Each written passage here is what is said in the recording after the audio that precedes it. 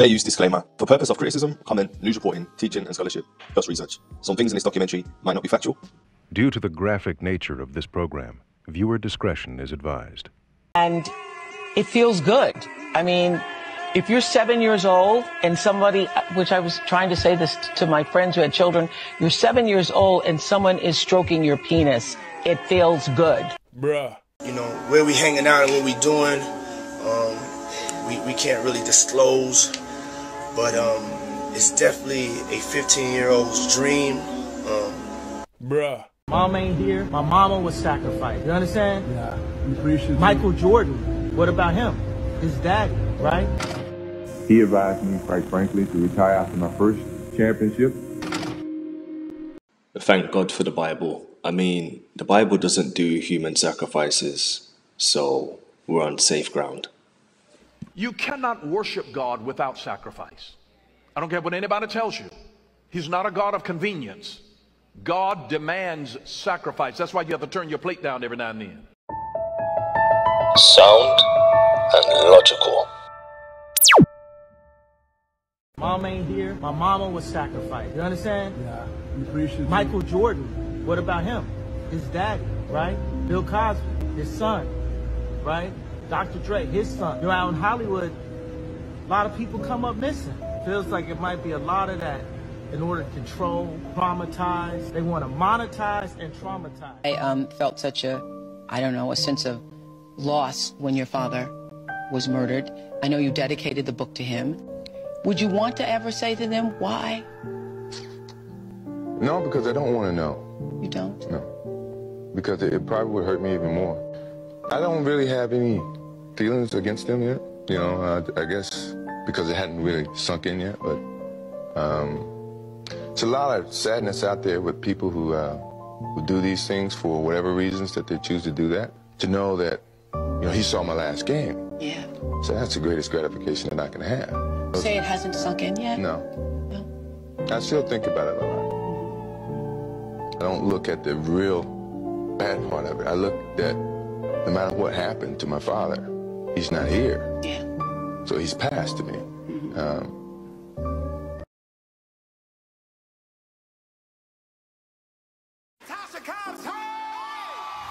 That year, we won several stellar awards. Praise God for my parents who sacrificed for the sake of the assignment on my life.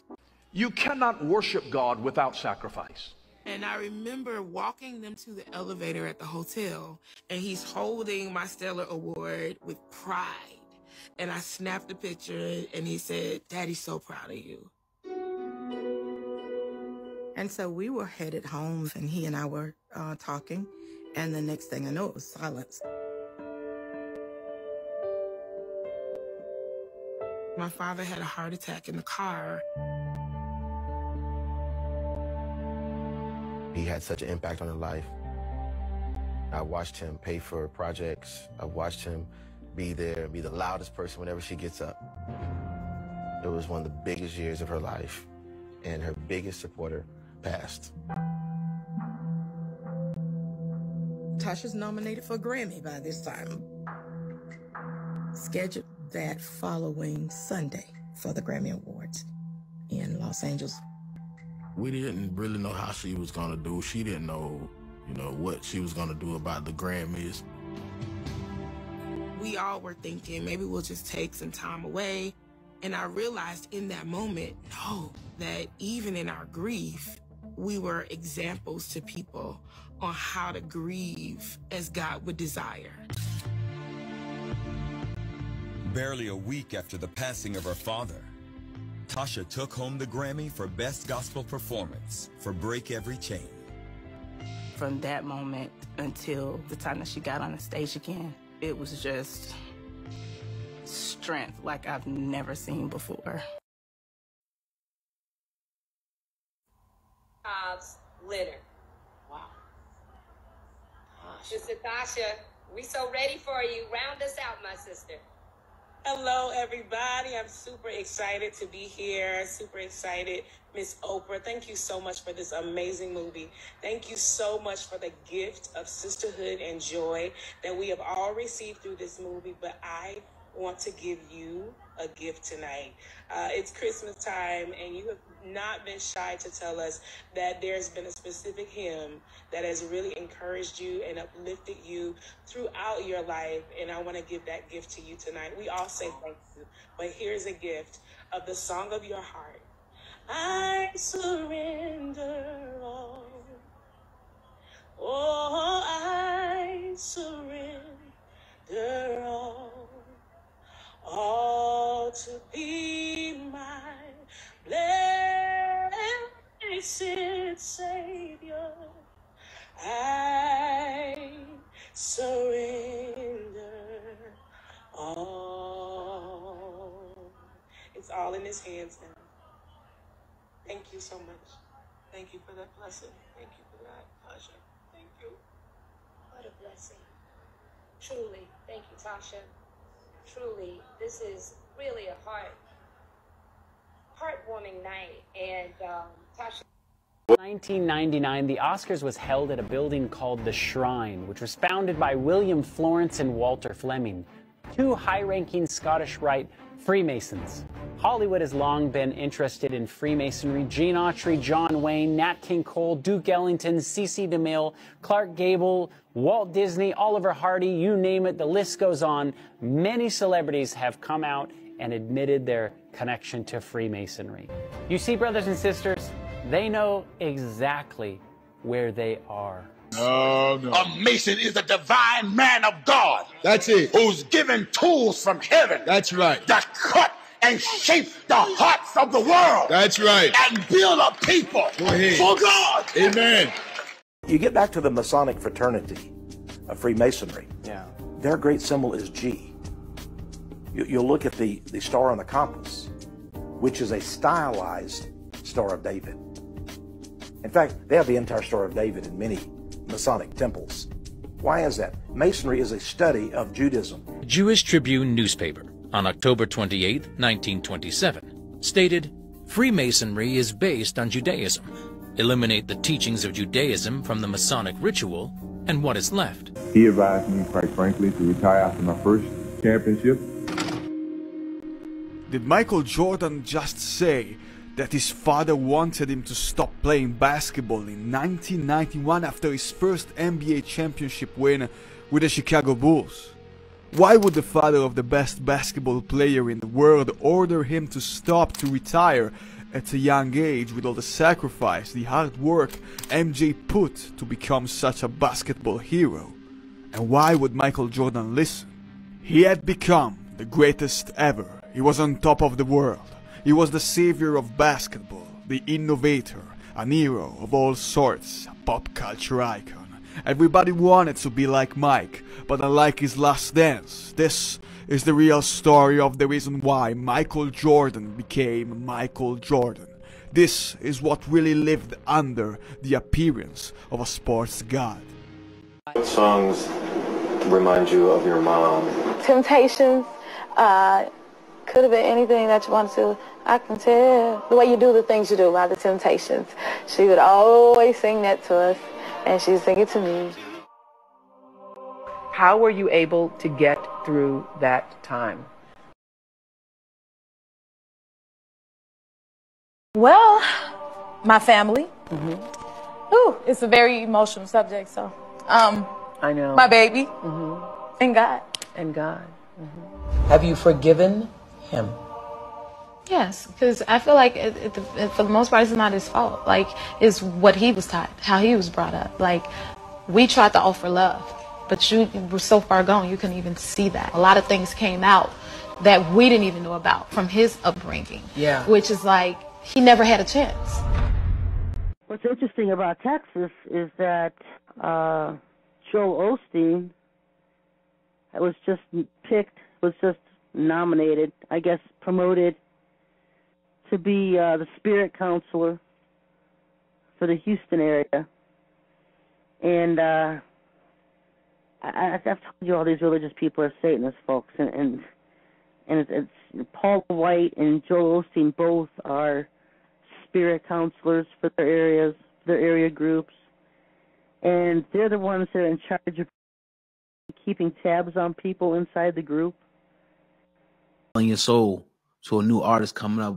What would you like? Depends, because a lot of people, I just want to be famous. I just want to be an Instagram. I just want to be the all these people that shoot to the thing fast. Sometimes, they do things that we don't know about what they do.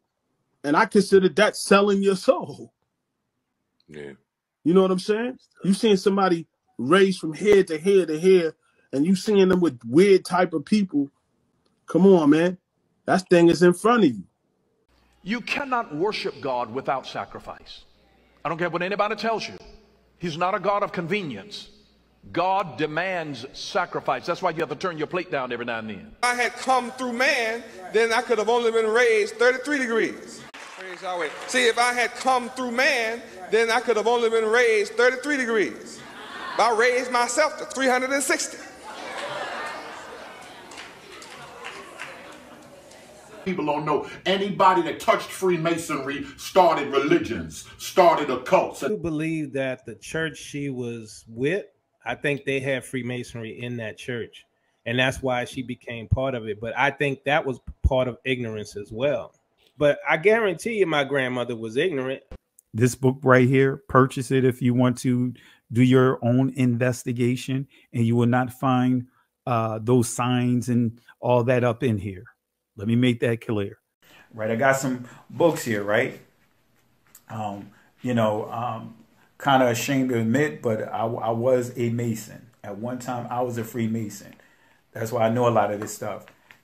These are some of the reference books that I have. My grandfather was a very high-level Mason. It was just, they had Masonic meetings and, all kind of stuff going on in the house. And so these experiences made me really get into reading ghost stories when I was younger. But again, I don't put it past anybody in this day and time.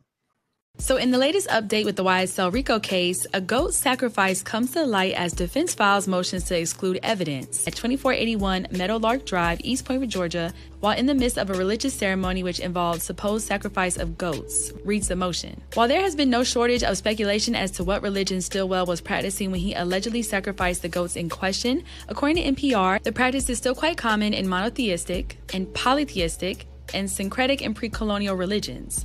Judge Earl Glanville didn't rule on the motion, and it's unclear when he will do so. You wanted to know who I am, Zero Cool? Well, let me explain the New World Order. The Keyboard Cowboys. And all those other people out there who have no idea what's going on are the cattle. Moo. I need your help. You need my help. Let me help you.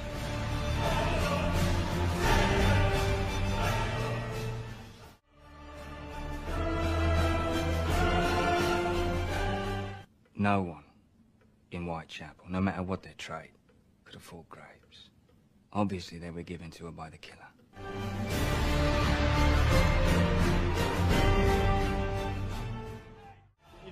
In Hollywood and in the industry and the stuff we do, there's a lot of insider secrets to keeping your career going.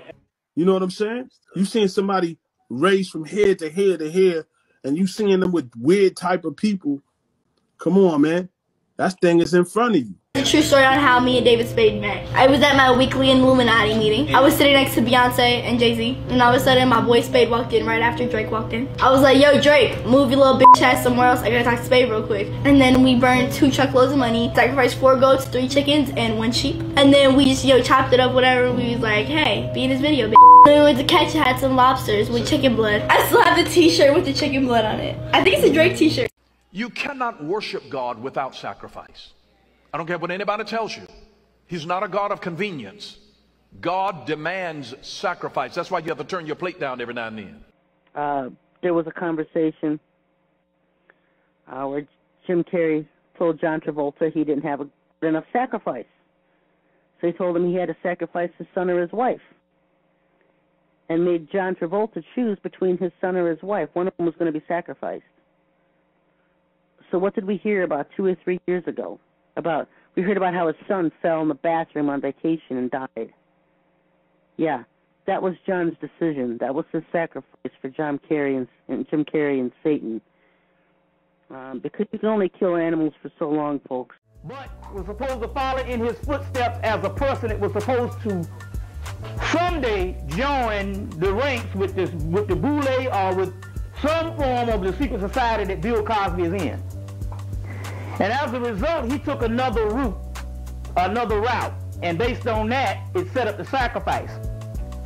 And as a result, he got taken out. Now, even the Atlanta Journal-Constitution, the white people were saying that the woman that they saw at that particular time, the woman that came out to the car with hat on the fur, that was supposed to have been his friend, this white woman, they say she was naked up under the fur. And she's in on it with him in the first place. Yeah. You see what I'm saying? That's the reason why, he gave $20 million to Rockefeller, which is Spelman College. So Bill Cosby was a generous donator to Spelman College, which incidentally was named after Spelman, Rockefeller. Yeah. You see what I'm saying? That's the reason why, he gave $20 million to Rockefeller. It's the first private, historically black women's liberal arts college in Atlanta. Interesting, the inspiration behind a lot of our names and even a lot of our education. Yeah. You see what I'm saying? That's the reason why, he gave $20 million to Rockefeller, which is Spelman College. So anyway, what the deal is there was some type of sacrifice. All of them got to do a sacrifice.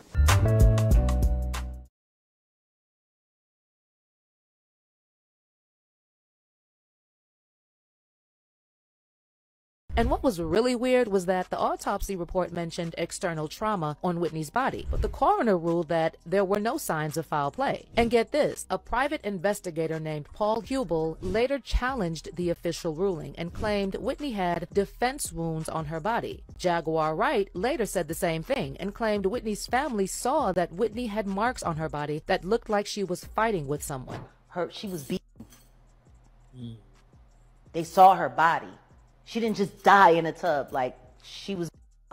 Now you're probably wondering what all this has to do with Diddy. Well, let's start with the fact that Diddy attended Clive's Grammys party on the night Whitney died, and days later he appeared on the Ellen show looking very nervous and uncomfortable when Ellen asked about the party. I know that you were the first, one of the first ones at Clive's party to speak about Whitney's passing the other day. Yes. And that was, did you know her well? Yeah, she was so full of life, so full of just joy, and she always made you feel like she noticed you and recognized you and spoke to you, and she'll definitely truly be missed. Did you notice how fast he reached down for that mug on the table the moment Ellen brought up Clive's party? Also, isn't it insane that Clive picked Diddy to give a speech at the party after Whitney died? Whitney and Diddy were never close, like never. But Diddy was close to Bobby Brown, the man who admitted he was physically mistreating Whitney during their relationship. In fact, last year when BET gave Diddy a Lifetime Achievement Award, Diddy thanked Bobby in his speech. And this is a special personal one for me.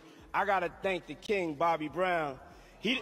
Yeah, give it up for Bobby Brown, y'all. And with true perfection and being around legendary people for a long amount of time. So this is the one place that we would want to reunite. I think that it just happened so perfectly, and like you said, the timing was just right. Yes. Whitney is here as a civilian this year. Right. She grew up with this party. I mean, her career launched at this party. Oh, for 1,000 tongues to sing my great Redeemer's praise. It's church like you've never seen it before. You come as you are. The pastor bears his soul, and more. Let's be more listening. Let us hear exactly what you've got planned for us, Father. We ask these things in Jesus' name. Amen. It's okay to drop in and drop your clothes. On this day, most were covered up because of our cameras, but they insist they're comfortable receiving the Word of God from a pastor in his birthday suit. I really don't think God cares what you wear when you worship. The thing is worship. But ask people outside this congregation about a naked church, and you'll get this reaction. A who? Oh my goodness. Do you think it's disrespectful at all? Yeah. No, it's not disrespectful to God. Absolutely not. I wouldn't be here. Some of the biggest moments in Jesus' life, he was naked. When he was born, he was naked. When he was crucified, he was naked. And when he arose, he left his clothes in the tomb, and he was naked. If God made us that way, how can that be wrong? Why do they do this? Well, the chapel is part of the Whitetail Nudist Resort in Ivor, the only year-round nudist resort in Virginia. It opened back in 1984, and prayers are being answered here in more ways than one. Management here says before anybody passes judgment, the naked truth is in this down economy, business is up 12%. Obviously, we're doing something that people like. Business is booming. More than 10,000 people visited last year. Forbes magazine reports the nude travel business can rake in $800 million a year. What does being a nudist, what does that do for you, sir? It's a very comfortable, I'm comfortable in my body, even with the scars and everything else. It's very stress-free. These folks say being nudist has nothing to do with anything sexual. It's about being free of societal judgments. I come here and you know, you look around, you can't tell who's unemployed and who the millionaire is, who the corporate executive is and who the plumber is. Because there's no pressure to be anything other than who you are. And they say that applies even if you're naked in church. They're caring, they're understanding, and they're community-oriented and they're family-oriented. We have one of the nicest, most involved chapels of any place around. I'll put our chapel up against just about any other church around. I consider it a privilege and a gift that God's given to me. In Ivor, LaSalle Blanks, 13 News. All right, let's bring this presentation to a very swift close, because it's nice when a church finally exposes itself. There is an extended version of this presentation, but this presentation will have to end here. As you start to unplug from the Bible, don't be scared. What I find interesting is that this God of the Bible is very obsessed with sacrifices, and at the apex of the sacrifice, he even sacrifices his son. But there's the sacrifice story of Abraham, where he plays a practical joke on Abraham, and at the moment of striking his son, he gives a substitute, which is a ram.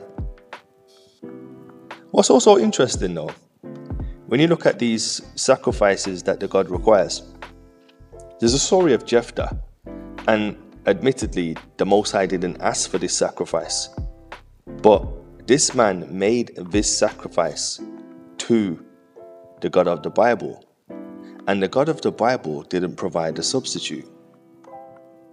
The God of the Bible didn't even tell Jephthah it was wrong to murder his daughter as a burnt offering. Therefore, the God of the Bible accepted a human sacrifice. Read it.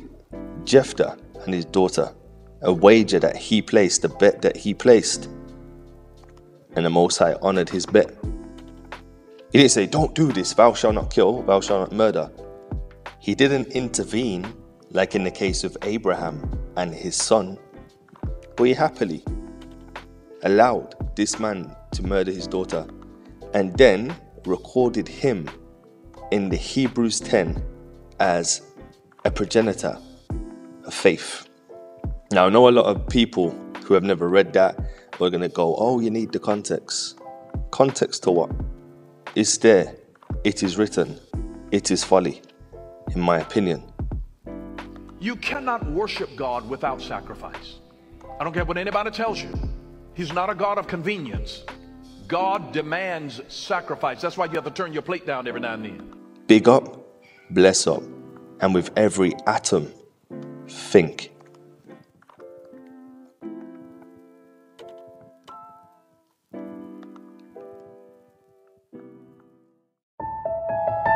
Sound and logical.